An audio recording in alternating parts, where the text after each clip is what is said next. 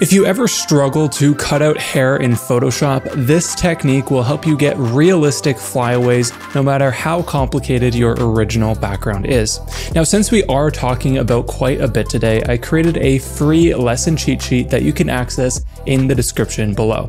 That way you can easily review this whole process in the future, but with that, let's get started. Now in this photo, our subject's hair blends into the background and a lot of the edges are not easily defined.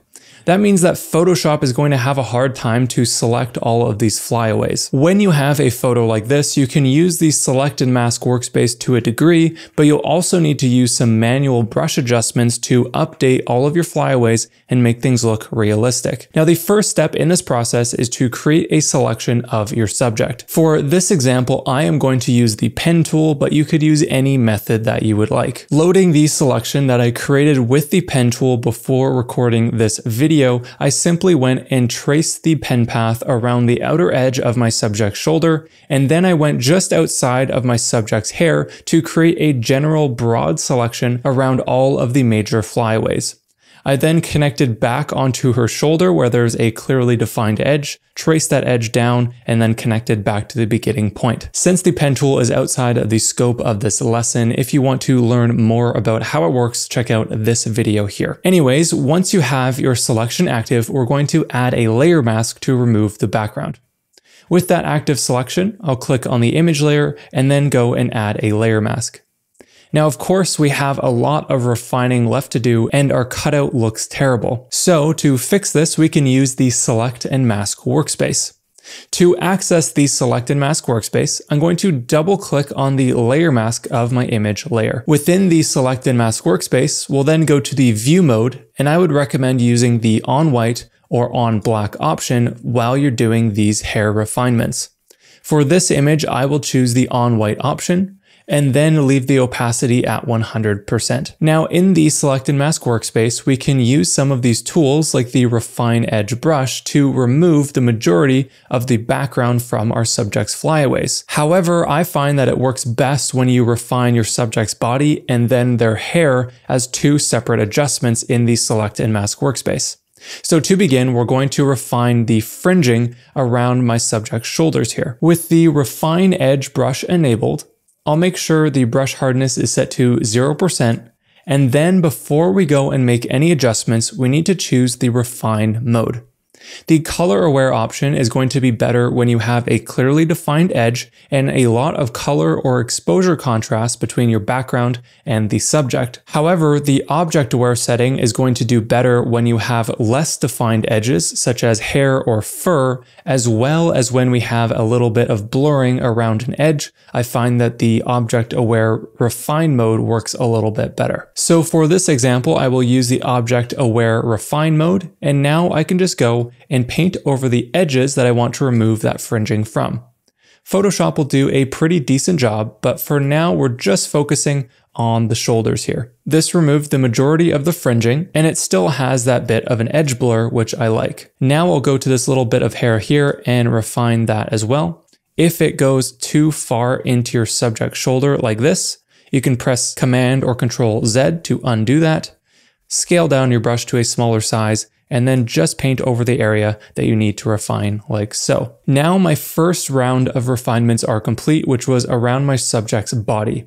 So to exit the Select and Mask workspace and then come back into it again, we need to set the output to Layer Mask and click OK. This will apply those Select and Mask adjustments onto our image layer mask. Now we can re-access the Select and Mask workspace once again by double-clicking on that layer mask.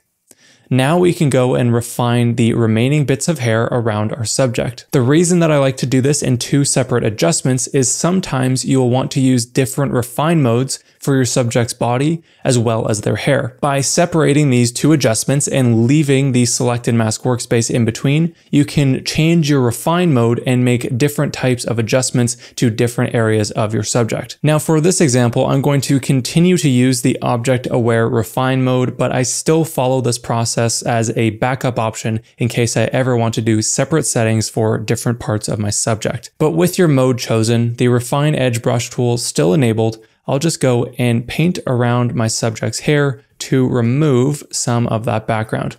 Now, because we have a complex background, this is going to look pretty messy, and that's okay, but the majority of our work is going to be done here. The goal is to remove that green background in this case, and keep the overall shape of our subject's hair. Now, with that extra background removed, I'm going to go to the output setting and make sure this is set to layer mask. I'll go ahead and click OK.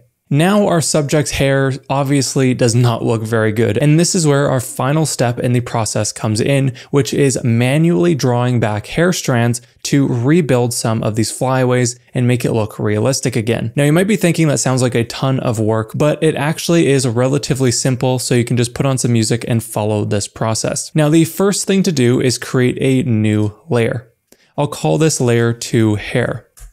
We'll then take this hair layer and drag it below our image layer. Next, I'll grab my brush tool by pressing B, and then I'll choose a really small brush size. You can do something between 3 to 10 pixels, but the goal here is to create a brush that looks like a strand of hair. Next, we'll go to our brush settings panel, which if you do not see this, just go up to Window, and down here to brush settings to reveal it. But within this panel, go to the shape dynamics setting, and assuming that you have an editing tablet, make sure that the control is set to pen pressure, and then you can increase the minimum diameter until you're happy with the brush preview.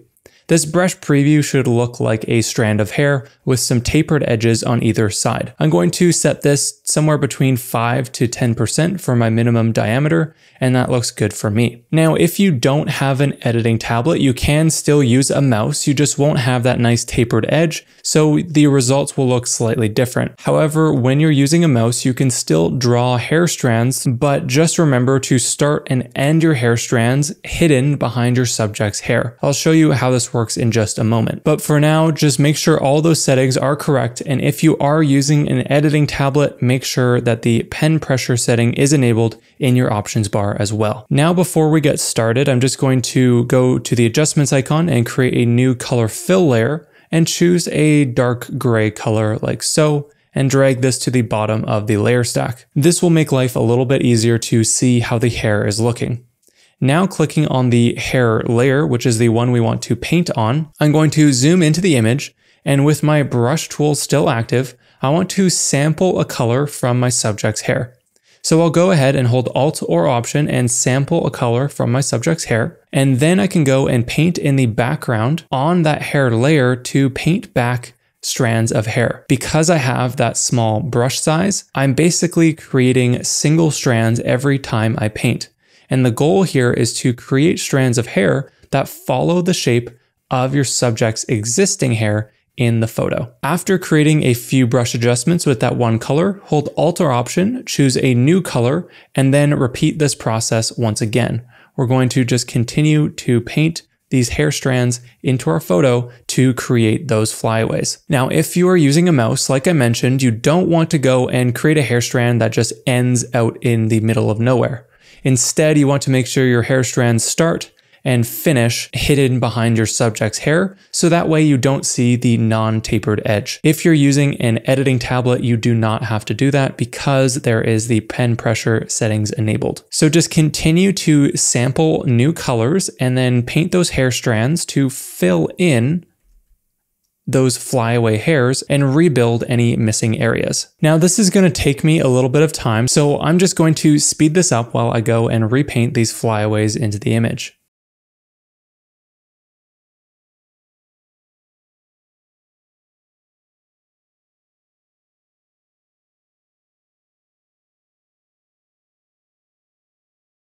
Now, after a few minutes of drawing in those hair strands, turning that hair layer on and off, you can see how we have filled those areas in. But of course, there are still some problems at play. The main things being that there's a little bit of fringing left over from our original selection, as well as there's blur in our subject's hair that does not exist within the new flyaways that I just drew. So let's go ahead and fix this up. First, I'll click on my image layer mask to refine any of this leftover fringing. With that layer mask selected, I'll grab my brush tool by pressing B and then go and choose a soft round brush. I'll bring the flow setting down to something like 20 to 50%, scale up that brush using the bracket keys, and now I can just go and remove some of that excess fringing with that low flow brush. You can repeat this process around any other remaining fringing in your photo. Now with the fringing removed, let's go and add some blur to the hair that should be blurred. So clicking on the hair layer, since I don't want to make any permanent adjustments to this layer, I always want to have a backup. I'm going to click on that hair layer and press Command or Control J to duplicate it. I'll now turn off the underlying hair layer, which is now going to serve as our backup. With the duplicated hair layer selected, I can go ahead and grab the blur tool, which is nested beneath the sharpen tool. So the blur tool right here. I'll set the strength anywhere from 10 to 50% and make sure that I'm using a soft round brush.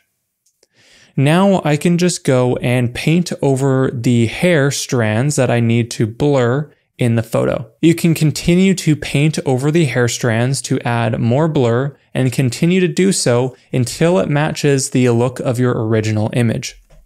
I'll zoom in and continue this process in different parts of my subject's hair. Now, the reason that I like to use the blur tool instead of the Gaussian blur filter, for example, is because it allows me to add different levels of blur to different parts of the hair in the image. But now with this complete, our hair is looking pretty good, but there's one final thing that we can do to add to the realism in this project, and that is adding some noise. You see, in every photo, there's always going to be a little bit of grain in the image. And if we look at the hair strands that we have just created, there is no grain. So let's go ahead and add some grain using a simple adjustment. With the hair copy layer selected, I'm going to add a new layer directly above it. With this layer selected, I'll rename it to Noise.